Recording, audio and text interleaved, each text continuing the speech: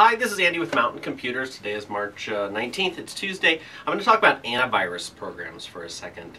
I just had a whole bunch of computers come in, Macintosh, PCs, and I got some people running Linux, switching over to Linux from Windows 7. Let's talk about antivirus programs, and let me just go through the antivirus programs for the desktop. Not necessarily for mobile devices or anything like that, but I pulled up the Wikipedia page, which I've referred to 3 or 4 times in the last 20 years. And I'm just going to go down through all the antiviruses, paid and free, and give you my opinions, and then you can comment, ask questions, or whatever. So let's just start at the top. So first of all, OnLab, don't know, Avast, it's okay, good for Mac, not so much for PC. AVG, it's okay. We use that for like XP, Vista. It's still supported. Unlike Windows 7, it's sort of like going away, and then Windows 10, not really. But, you know, I'll tell you more about that one here shortly. Avira, that's an interesting one. Bitdefender, I can't really say anything bad, but you get my point. Checkpoint, interesting. Makes me think about credit card companies. Clamwin, that's very cool. Sigwin's kind of stuff. Komodo, fair. Komodo. Dr. Web, don't know. ESET, the only one I would pay for. ESET Node 32. They're a great company. Yeah, Enterprise Edition. Even personal. F-Secure, very interesting. Command software. I'm thinking about my ex-Microsoft days where most of our antivirus came out of what was in the public. It came out of Florida. Frisk, don't know. I've seen that a couple times. The FPROT stuff. That one's tricky. Fortinet, very interesting. Fortinet. Their threat center is pretty cool in what they watch for. So I know they do some really cool VPN firewall stuff, so it's good stuff. G-Data Software, don't know. Kaspersky Labs. Unfortunately, America kicked them out. I can tell you about different countries and where antiviruses come from and some of the myths and what's the facts. McAfee, that one's a pig. I can't tell you how many times that antiviruses cause problems with computers, and usually the antivirus gets an update or it goes sideways. And McAfee and Norton, those are the two that always cause something to stop working. So I just say take out the antivirus and see if everything starts behaving normally, and it usually does. That means the antivirus, primarily Norton or McAfee, went sideways on a Windows update or some sort of update, even their own updates, and got jacked up, and so you have to do a remove all, put it back in, because you want to, keep your subscription, you like paying for it, whatever. McAfee. Microsoft, Security Essentials, been around for a long time. It comes and goes. Nano, Panda, that was a little painful for a long time. We don't use it anymore. We've had some people pay for it. Out of 20-some thousand different customers, only had like a dozen. I can tell you the numbers here shortly. Keyhost 360, don't know. Quick Heal, don't know. Sophos, that's interesting. That's painful. Cisco, I don't know. I like their networking. If you're a company that specializes in networking and you try and do other things, stick with what you know. Charter Television, stick with television. Don't try and be everything else. Don't do email. Don't do antivirus. You're not good at it. Symantec, very interesting. The university used to have really big Symantec licensing thing. It was pretty good. 10.5, I believe, for a long time. And then it phased out when Microsoft Security Essentials really kicked in. The monopoly of an operating system and then the manufacturer of the operating system having an antivirus, yeah, I get that. They know what's going on inside to where the antivirus can be a little bit stronger. But really, they have to share with the antivirus vendors how to make antivirus vendors equally, if not stronger, than their own products. They have to play fair. Trend Micro, oh, that one's tricky when it comes to uninstalling. People put passwords on it where you have to put in a password to uninstall it. That's good if you think some keylogger or somebody like a virus is going to remove it. Trustport, not really. Virus block ads. Webroot. Best Buy gives that away with a free computer. You pay for what you get.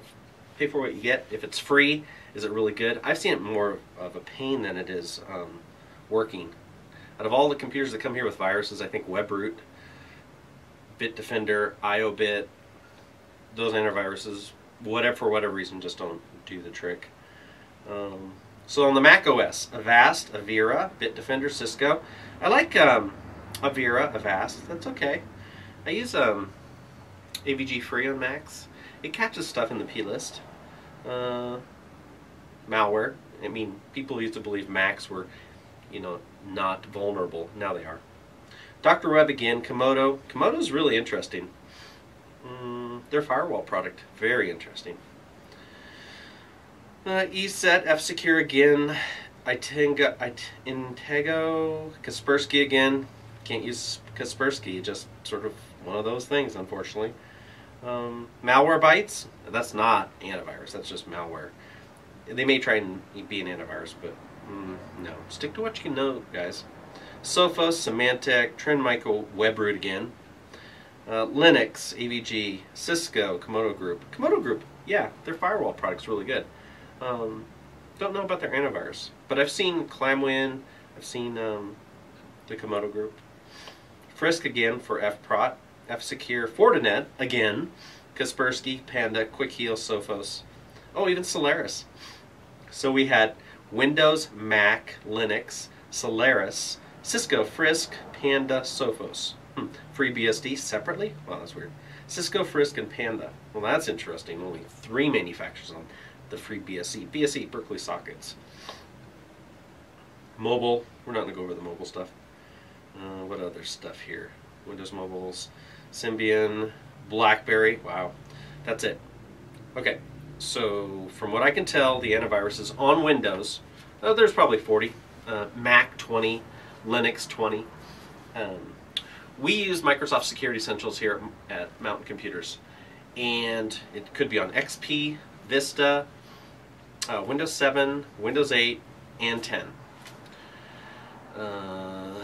On the Mac we use AVG. Now these are recommendations, they're not endorsements. Uninstall it, reinstall it. False positives. Think about this. In an organization, you don't want everybody to have the same antivirus, because one antivirus will see a virus where another one won't. And you want to avoid ransomware. So your firewall, like one major company I'm helping out right now, their firewall is from SonicWall. So renew that paid subscription, because you want to do packet filtering, packet management, look inside those packets, and if something's bad, stop the virus or malware coming through at the border, at the gateway. That extra layer besides your antivirus and the firewalls on your separate clients inside your local area network. So you have your antivirus, a couple different flavors. Have your sales group on one, and a mixture. Your sales group will have mobile laptops and PCs, and so you'll have, maybe Fortinet, Norton, and then inside you'll have Microsoft Security Essentials on Windows 10, and then on some Macs you'll have AVG. But have a plan, have a strategy for your antivirus, paid and free antiviruses. The removal tools. Make sure you have the removal tools ready in case you need to rip out an antivirus real fast. You can only have one antivirus on a computer. You can't have 3. Just fix the laptop. Beautiful laptop. Jacked up beyond compare. Oh my god. 3 antiviruses. AVG, Norton, and Microsoft Security Essentials. All 3 of them were there. Just totally arguing with each other. You can't have more than one chef in the kitchen. So, one antivirus, that's it. Take one out, put another one in. Try it for a while. Do the trialware. Do the trial software. Trial versions. I do. What else? Oh, one thing about when you install an antivirus. Sometimes it'll say send reports or data to the company. Do you do it or not? No, I don't. Not when I install it. But if I do get a virus or a quarantine and it says, can we send this? Because we don't recognize it. Well, as long as you're not sending everything about everything else I'm doing, sure. Yes, go ahead and send that signature off of something suspicious. My software, Go Green PC TuneUp, Avast, is a pain in the butt. it sees my software, Go Green PC TuneUp, as suspicious, and we've never seen it before. You know, I send that onto all the whitelists for all the antiviruses, and Avast is the worst. Sometimes to install things, you just have to temporarily disable Avast, and I don't recommend doing that, but I have to do it sometimes myself just to get things installed. The Avast people, pay attention. Talk to me. Give me a call. Or explain yourself. I'll be sure I'll send you this link and I'll tweet to you. It drives me crazy. You guys are the worst. Avast.